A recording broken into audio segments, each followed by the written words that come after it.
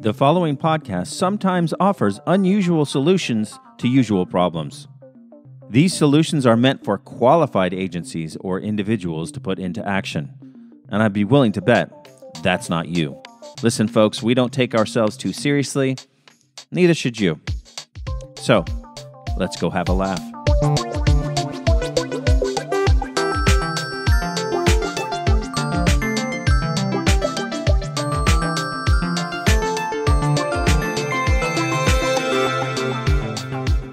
Welcome to Unscrew It Up. We offer differently twisted solutions to life's little problems. I'm Josh. I'm Amanda. Amanda, today we're going to talk about Shoes. Shoes. Are you a big shoe person?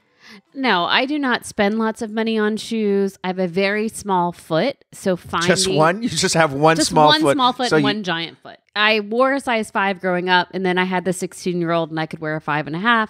Now I had the 6-year-old, and I can wear a 6, which then puts me into like women's shoes. But for a long time, I had to buy kid shoes. So shoes have always been problematic, and I also don't see the point in spending hundreds of thousands of dollars on them. Help me understand something. And this is not just shoes now, this is also clothing in general. Why can't we just have one sizing system for everyone? Why do we have to have like a kid's 13 and an adult 13? Why do we have to have women's clothes? It's a size 0, but for me, it's like an XL or whatever. Why can't we just have one system for everyone? Well, in one system across the world, because I found myself in the UK having to do mental math to figure out what size I was when I was there. And I definitely bought a shirt that was too big for me because I did the math wrong. Because they use metric. They use, I mean, it's just a different system. So a 12 here is a 14 or a 16 there or whatever. It's not metric. It's just sizes are sized larger. So here a 0 is small, like tiny for us. And there that's like a 6 or whatever. I don't know. See, it's very confusing. You're gibberish is what you're giving me right now because I don't understand any of it. I just know what I need to wear. I just go in, extra large, bada bing, bada boom, I'm done. Shoe sizes, though, are super weird here because kid sizes, you start out with, infant, and then you've got a toddler 3 and a 4 and a 5, and it goes all the way up to a 13, and then it goes back to a 1. Right. I don't understand why? that. Yes. This is my point. I know it's your that. point. I'm just also expressing to you that I don't understand it. Are you going to solve that problem today? I am not. Are you? No. Well, that is my solution, is just to have one system. Stop it. Stop it. Why don't they just base everything on the actual measurement?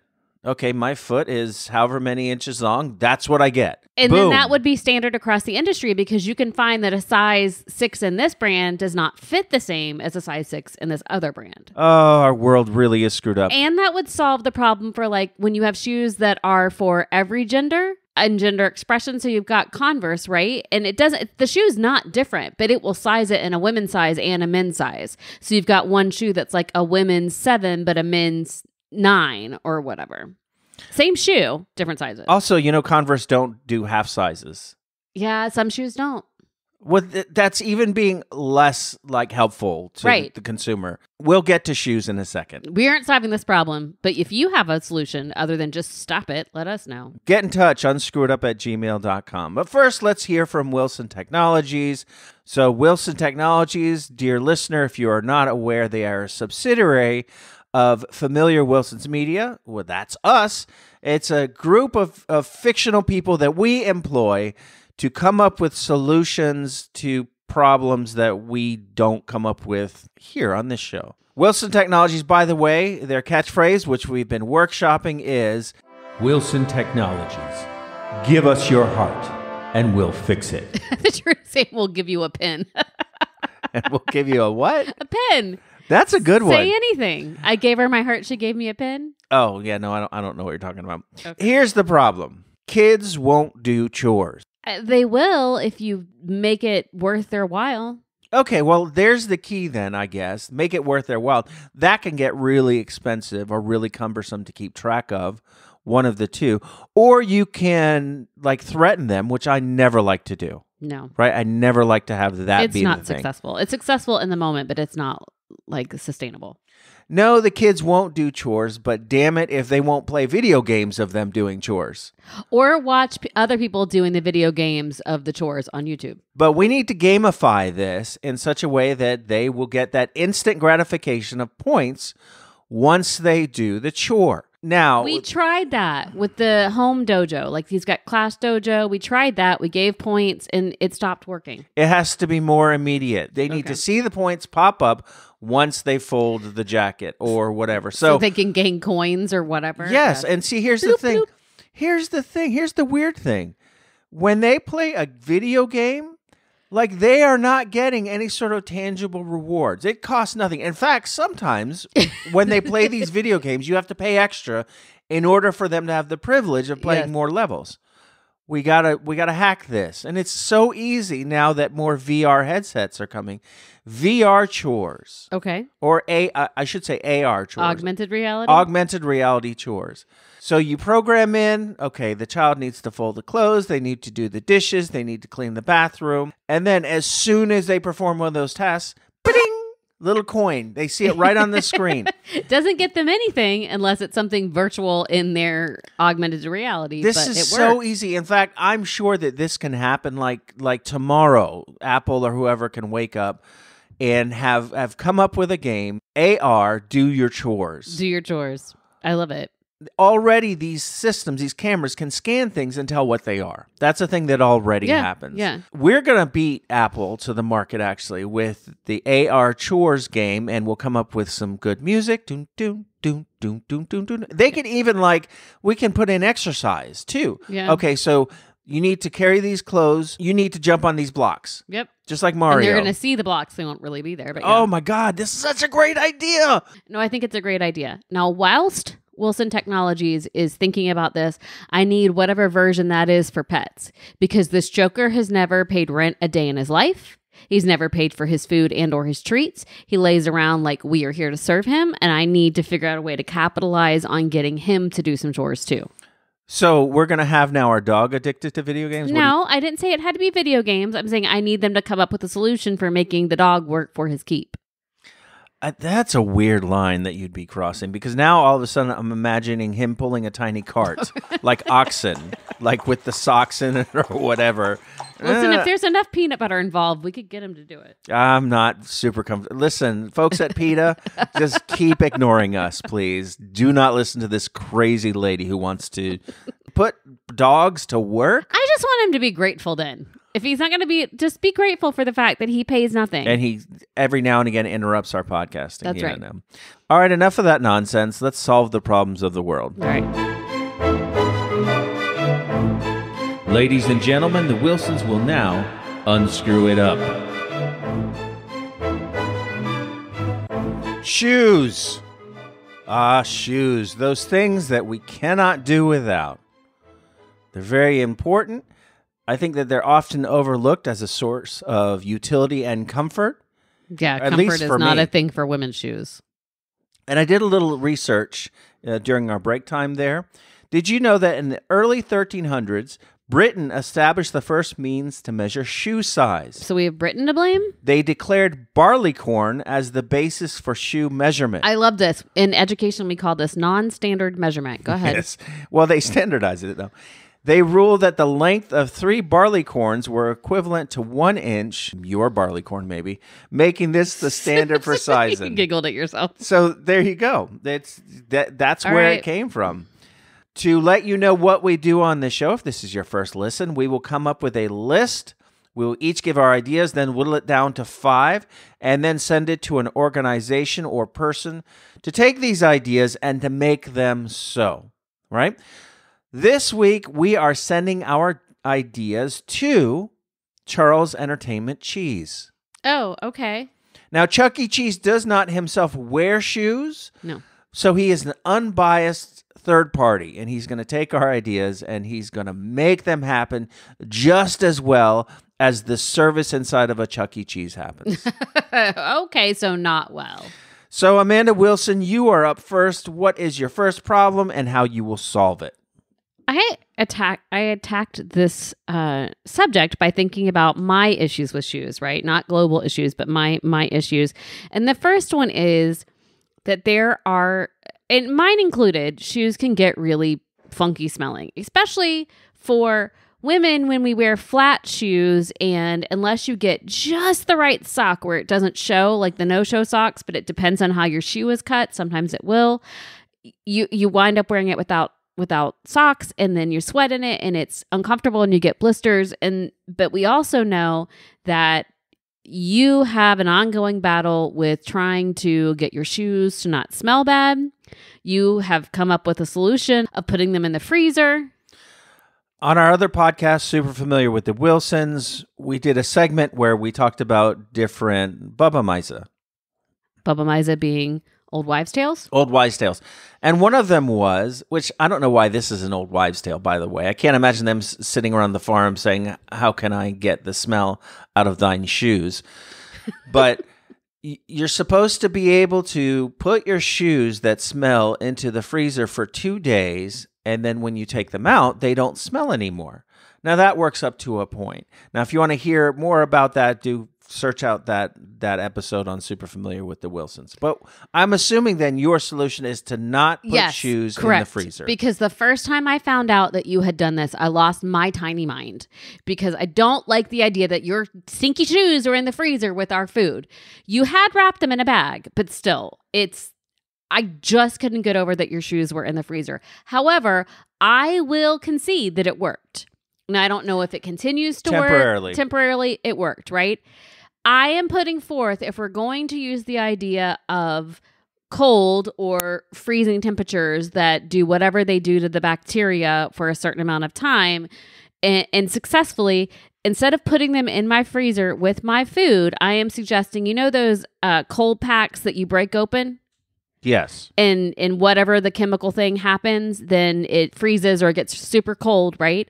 Usually they're made for first aid. I am proposing that shoe insoles have these things. And so you can break it. It'll turn super cold. It sits in your shoe for a couple days. You throw it away and you buy more. So it's like the cold packs, but it's in the shape of the insole of your shoe.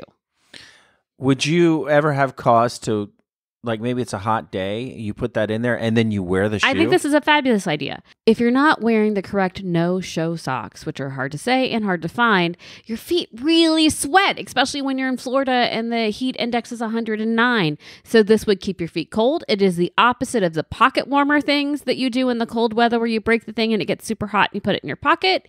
This is the hot weather version of that. And your shoes smell better. Well, how about then just temperature control ones? Yeah, but then you got to get some sort of mechanism, right?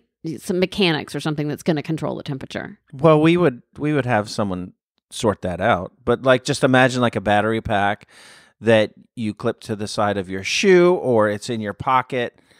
Probably build it into the shoe. And then you can, depending on how tightly you lace it, you can control the temperature. Yeah, but that works for sneakers, right? It doesn't work for every type of shoe. Okay, then you like tap the side. I don't know. There's a button. Not my problem. All right. So do you want to have just cold packs for shoes, or do you want to have temperature control shoes? Can the temperature controlled shoes get to freezing so it gets the smell out?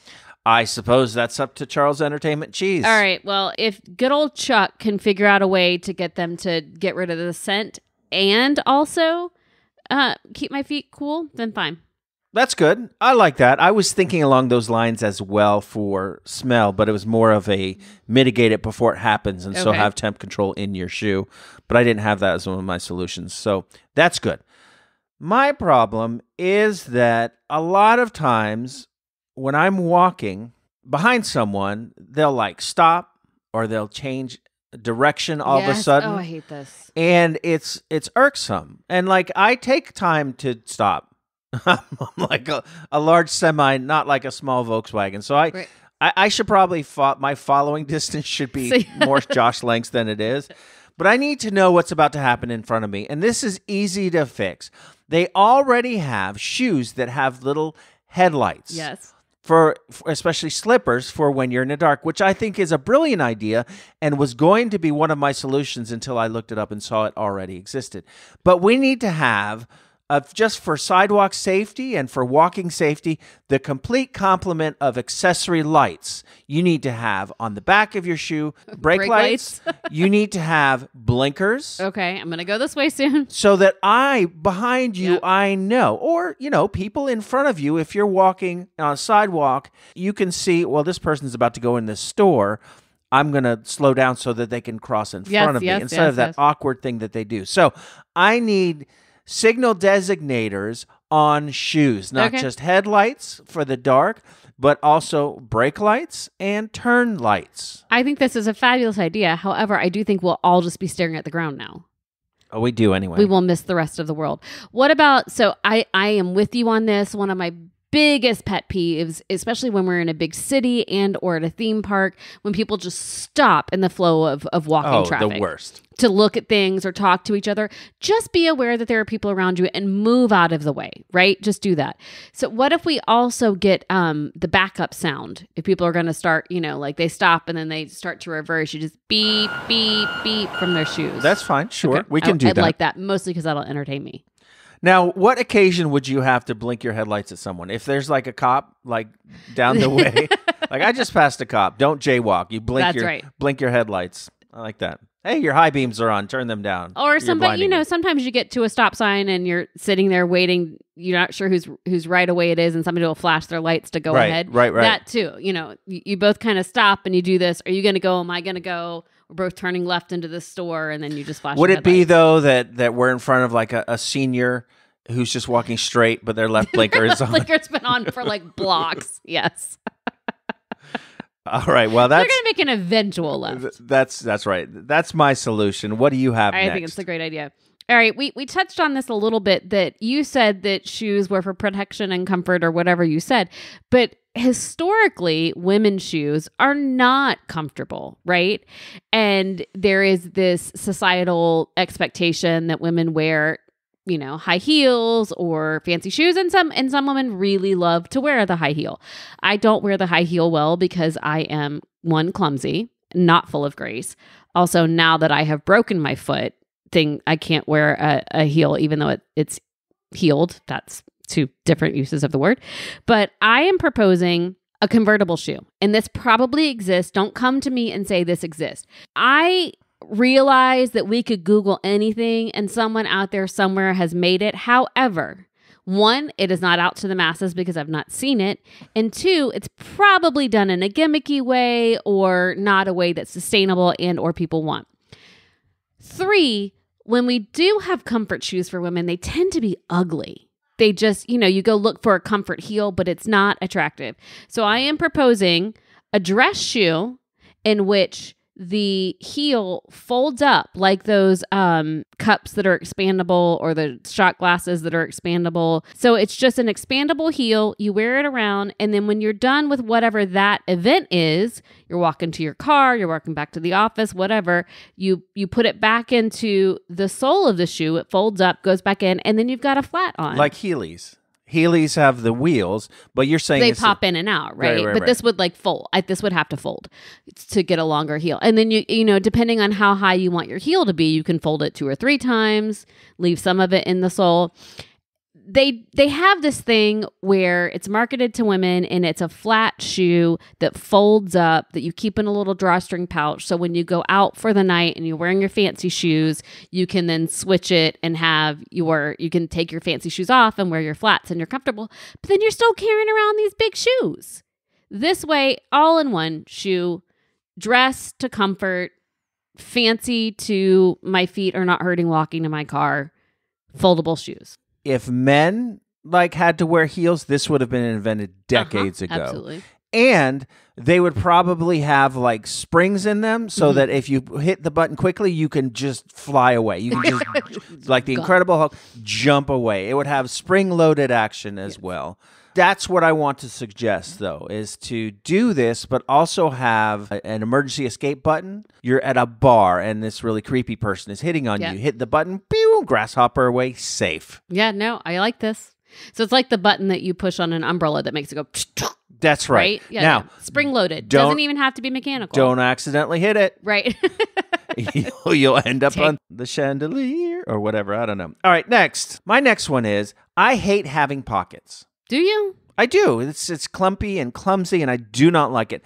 If I could get away with it, I would want to have it so I wouldn't have to carry anything around ever. Well, yeah, but that's where are you going to do with your phone? Right. So what I'm suggesting is just like James Bond already has, storage in your shoe. No, I'm sure this exists for like a key if you go out running or whatever. Right, but I need all my things to fit. Okay. So you're going to have big shoes. Well, it's either a side pocket or it's in the heel or across the entire sole, but there should be plenty of room to have storage inside of your shoe so that you do not have stuff banging around in your pocket. Okay. I don't want to carry a bag either. I've tried that. I've done the man bag thing. I've done the backpack thing. None of that works for me. So I need to have a secret compartment. It doesn't need to be secret because everyone will have access to having these, but I need to have a compartment in my shoe to carry things around. So I could see how this could work if you have a bigger foot, depending on what kind of phone you have. If you have an iPhone, what's the 14 Pro or whatever the biggest one is, you're going to need to have a bigger shoe. If you have a smaller foot like me, you're going to need to switch to the new Samsung flip phone that apparently is back in fashion. But I have a backpack. The backpack I got for traveling has a zippered compartment on the bottom for shoes. Just the bottom flap unzips and it's flat and you just put your shoes in there. So it's the same thing. You would just unzip the heel of whatever the shoe is and put your phone in. And you know these companies, let's say they come out with these shoes that have compartments and it goes off a storm and everyone loves them. The cell phone manufacturers are going to start designing towards that because they want to get in on the action. So they're just going to be in the shape of a shoe now. Yeah, like Maxwell Smart. You ever watched Get Smart, where his entire shoe was a phone? No, I'm too young for that. Oh, my God. Storage shoes. I don't want to put my shoe up to my face, though. Especially after going in and out of public restrooms. Okay. 2 words, Bluetooth. But then what's in your ear? Where are you going to store that? That's a different episode. Okay. My third problem with shoes is that they never manage to be housed in the location that they are supposed to be housed in. Now, we have 4 people that live in this house currently, but we have a laundry room right off the garage. I have a shoe rack.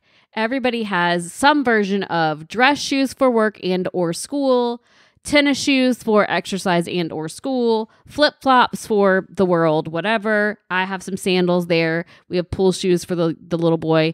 Everybody has versions of shoes. And no matter how many times I say, please put your shoes on the shoe rack, there is always a pile of shoes that are at the base of the shoe rack. And I will admit mine are there too because I've given up trying. Nobody else puts them on the shoe rack, so I've given up trying. Sometimes I find your ties on the shoe rack, so I'm not quite sure why the shoes don't go there, but your ties go there. The shoe rack is not being utilized. And then right now, if you go look for the 6-year-old shoes, one is underneath the dining room table, one is by the sliding glass door. Okay. That he kicked off when he came in yesterday. You know where they are. What's the problem? The problem is I'm tripping over them. I want to run the vacuum. The vacuum runs into them. And so I am going to employ the strategy or the technology of the robot vacuum. The robot vacuum has an app, has a home charging base. You can open the app and say, return home, go back to your charger, whatever the words are, right? It's a homing beacon that uses Bluetooth and wireless to bring the vacuum back to its charging base. It also does it when it knows it's running out of batteries. It'll just put itself away. I need a shoe rack with shoes that are Bluetooth enabled or wireless enabled. We can add little tiles to them. It doesn't have to be, the manufacturer doesn't have to do it. So that when you jokers do not put your shoes away, they will then go boop, boop, bloop, bloop, bloop, bloop. You can't see my hands, but they're coming together like shoes back to their shoe rack and will put themselves up. Because you people aren't putting your shoes up. Somebody needs to fix this for me and my sanity. Okay, fine. I'm going to go to the next topic right now because you are warm. That's my biggest problem with shoes. They're every place in this house. Just put them in the laundry room on their rack. It's not hard. Okay, will do. And I'll go pick up the shoes after we're done recording. My next thing is I love to pick things up with my feet. I'm aware. But you can't do that with shoes. Okay. So you need the Vibram 5 fingers. no, and those are I've actually had a pair of these 5-finger shoes, and they were difficult for me to put on because they were too tight. And also, I have a little too much information here. I have hair on my toes, and so it always pulled the hair when I was. It was very uncomfortable. They're so ugly too. Well, they're just not comfortable. Sorry to the people that just own don't them like and love them. because I didn't find that they provided enough protection on the sole. Right, I would still step on stuff, and it would still hurt. So that seemed kind of useless to me. It wasn't fit for purpose. So I suggest on the front of my shoes, I want just little grabber claws, Like just the little arm, toys that you would buy when you were a kid, the little robot grabber, and you would squeeze the thing. It can be mechanical, where like a little line runs up, the shoe and up my leg, and I hit a button. Or it can just, whenever it automatically senses something in proximity, it'll grab it. It's going to be grabbing everything, though. That's not a good solution. But I want little claws in front of my shoes so that I can pick things up off of the ground without bending. Because I don't like bending anyway. I'm to the age now where bending involves, like, I have steps to bending. There's like getting ready to bend. There's halfway down. There is almost losing my balance. There's point of no return. And then there's the return trip. Right. I mean, I need to Google map bending down for me, right? So I'd rather not do it. If I had claws on my shoes, easy, problem solved. That's a simple one. Like, I think we should just send that one automatically through because that could happen. All right, I'm okay with that, but I do think it needs to not just be that it senses something, because you're going to be picking up all the lizards that run by you. You're going to be picking up, like, the roaches that run across. So maybe you've got a bug catching shoe.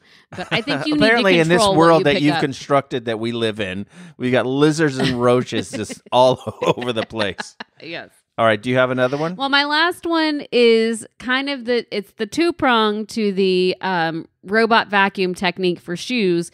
The fourth final big problem that I have with shoes is getting children to put them on. Shoehorns. Do you remember shoehorns? I do remember shoehorns. It's not that they can't put them on. Well, they do act like they can't put them on. But it's, put your shoes on. Okay, go get your shoes on. All right, go get your shoes. I mean, how many times do you say this in the morning before school? Put your shoes on, put your shoes on, put your shoes on. I am proposing the same technology, but then those shoes are identified with one person. And so when we say, it's like when we talk to the AI device, you say, hey, Nike high tops, put yourself on the 6-year-old. They hone into the 6-year-old and come right to him so that he has no reason to not put his shoes on. This is terrifying. Why? Shoes that chase down children. It's just freaking put their shoes on. The episode of Goosebumps that nobody wanted.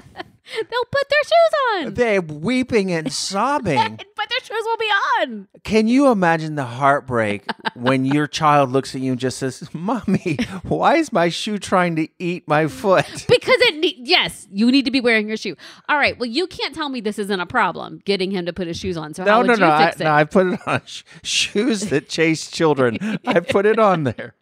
All right, my last one. Jeez.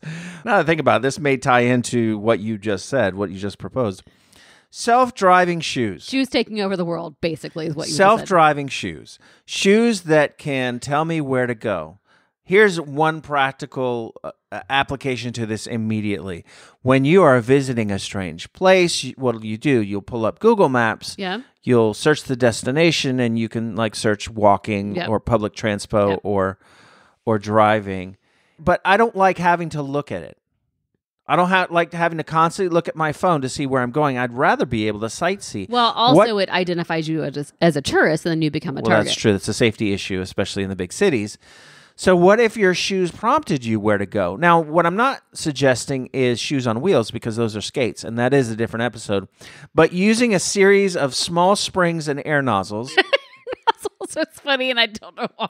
It will prompt you in the correct direction. Okay. Now, you still have to respond to the prompts, because I'm not thinking that's going to be powerful enough just to propel you. Again, not being a skate, not having wheels. But it'll definitely let you know the right direction to go. Now, this has many practical implications. There's that. There's dancing.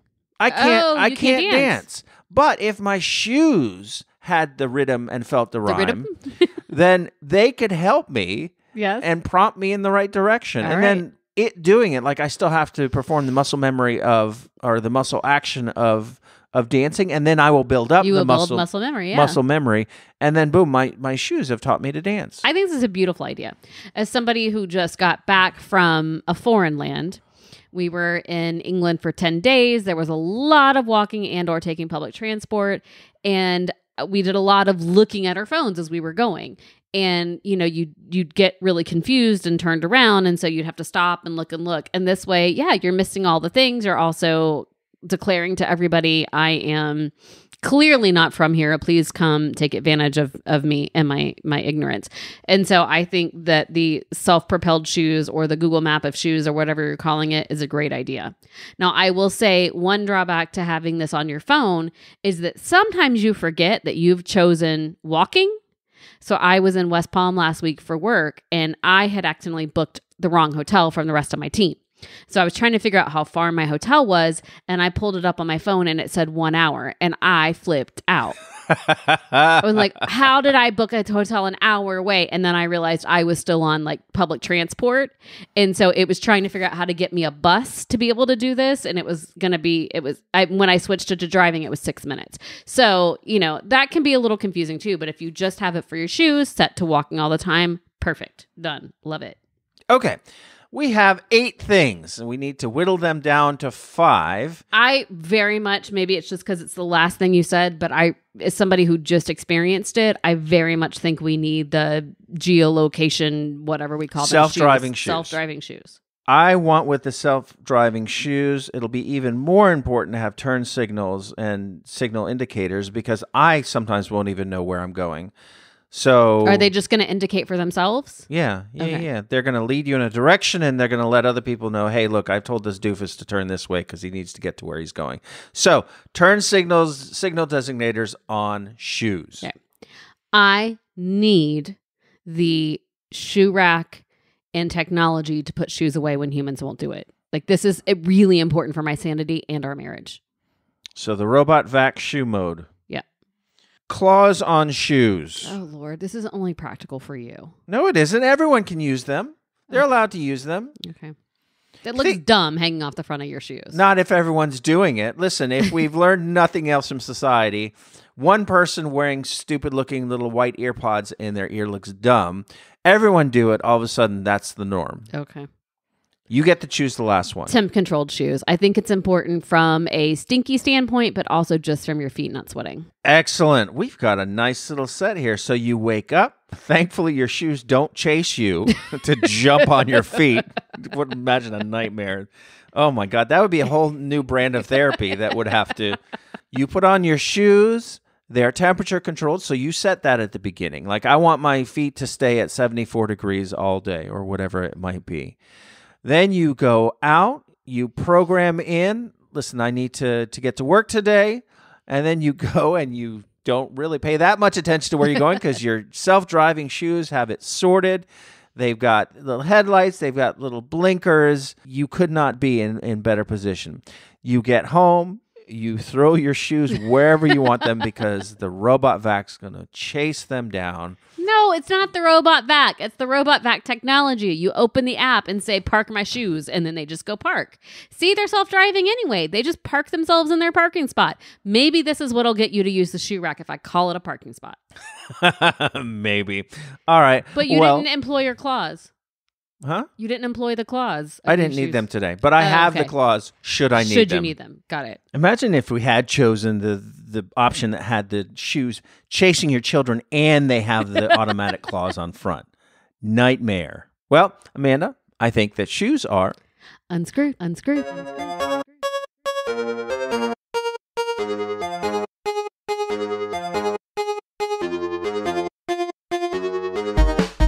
Give us advice, tell us what to do. Boss us around. Amanda, we have listener correspondence. If you would like for us to give you advice, then email us at unscrewitup@gmail.com. That's right, it's Gmail because, hey, you know, we're not fancy like all that quite yet. Dear Amanda and Josh, our child has a habit of... yelling across the house. Same. How can we teach them to stop yelling and instead come to where we are? Signed, Going Deaf in Detroit. Dear Going Deaf, I would love to say I have a solution for you, but I don't. We have the same exact problem at this house. We have tried the not responding. It doesn't work. You would think that you could condition the child. However, last night, the child was yelling for a tissue for about 30 seconds while I was in the bathroom and he was in his bed. And Josh came running because he thought something was wrong with the child because of all the yelling and learned consequently not to run up the stairs in socks. So just teaching them to not yell doesn't work. Not responding doesn't work. And in fact, I am the wrong person to talk about this because I give up and just start yelling back. So You were raised in a yelling house, weren't you? I was raised in a yelling house, but my house was small, so you didn't have to really yell. Our house is 2 stories. It's not a giant house, but it's 2 stories. So sometimes I will go to the stairs and yell up the stairs, because we employ the AI device. And when I tell that she who shall not be named, because she'll turn on right now, to drop in on the children, she'll drop in and then the children just ignore me. So I just wind up yelling into the AI device, or they just tell her to hang up because they don't want to hear me. So I don't have advice. You live with a bunch of yellers. What is your advice? The dog even yells. Well, here's the thing that we have for the dog. We do have a collar, a bark collar for the dog. Suggest a bark collar for this child if you wouldn't let me have shoes that will put themselves on the child's feet. I'm not suggesting. First of all, sicko, I'm not suggesting a bark collar. I'm giving you context. We do have a bark collar for the dog. It does not shock the dog. It beeps at the dog. It beeps at the dog, which is a good deterrent for the dog. If we remember to keep it charged. But we don't remember to keep it charged. So and obviously we can't do that. But I do think that, and the idea of intercom, as you mentioned, having the Alexa device, I do think that not answering is the way to go. It does. We have been in this house for 3 years, and he still does it. But it's because you eventually answer. See, I always try to say, little friend, come into the room where we are and you can talk to us. And we just need to stick with that. Okay. No, you're not buying what I'm selling. Well, because I'm tired. I just don't have the patience. Maybe I just need to move out. What? I'm kidding. I love you. Well, here's the thing. Negative. I'm not a big fan of negative reinforcement, right? I don't really believe in a lot of that. I think that if anything, that will build up within them this extrinsic motivation, something that they will receive a negative consequence. But I don't know that it's something that once they leave the house or whatever, what lessons have they learned? They need to be internally motivated, but I don't know how. So every time he gets up, or she, or whoever, for Deaf in Detroit, whoever they have, reward them every time they don't yell at you. Okay. How do you reward them? Well, with a pat on the head. That's what every kid wants, a pat on the head. Well, I mean, I'm not going to give them candy. No, we don't want to reinforce with food. Let me put that out there. Reinforcing with food can create some serious, complicated feelings toward food, and it's not healthy. I think this would all be solved with the AI headset that we already have on them, so they'll do chores. When they yell across the house, you lose points. Sorry, it's not me. Coins go away. It's the computer. Or you lose health, like Minecraft Oh, God. has. Minecraft has the hearts, and when you do things wrong, the hearts go away, so probably not that. I don't want to reinforce that in any... Now, if they yell at us, we lose health. Right. That's for certain. So here's the thing. Instead of making it punitive, make it positive. So instead of they lose coins, it's when they don't yell and they come downstairs, then get a whole treasure chest full of coins. And then right. But I honestly, I had said that, but I don't know how you quantify not doing something. That's true. It's not my problem. You know whose problem that is? Well, it's not Chuck E. Cheese's problem. That's Wilson's Technology's problem, not mine. All right. Well, if you have an idea, since we actually are zero help here, don't like doing these where we cannot help. But Deaf in Detroit, we're going to put the call out to our listeners. Listeners, email us at unscrewitup@gmail.com. If you have a solution, a positive solution, not negative reinforcement, on how to get our child and this other child not to yell across the house. Get in touch. Let us know.